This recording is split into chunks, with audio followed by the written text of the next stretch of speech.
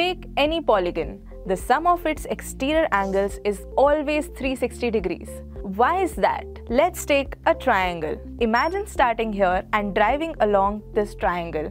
We make the first turn here, which is the same as rotating by the first exterior angle. Another turn, same as rotating by second exterior angle. Third turn, and we are back to where we started, facing in the same initial direction. What does that show?